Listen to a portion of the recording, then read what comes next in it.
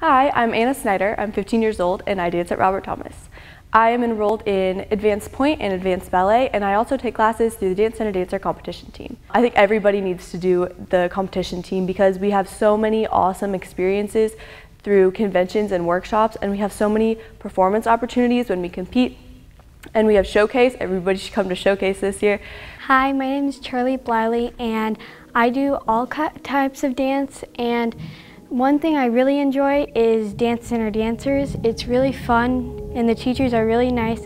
And one thing I like about it is there's tons of performances, so you always have a goal in mind, and it's never just like the end of the world because you messed up one part, because you can always fix it the next time.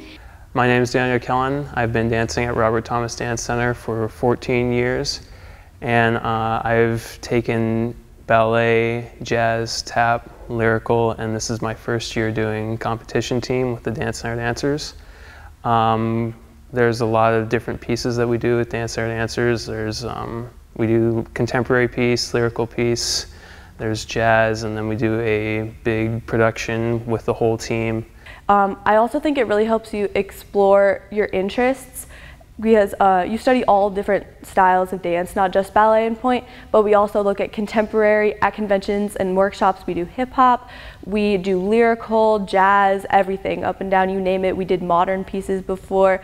We have a contemporary point piece this year, which is super fun to do. I love doing that.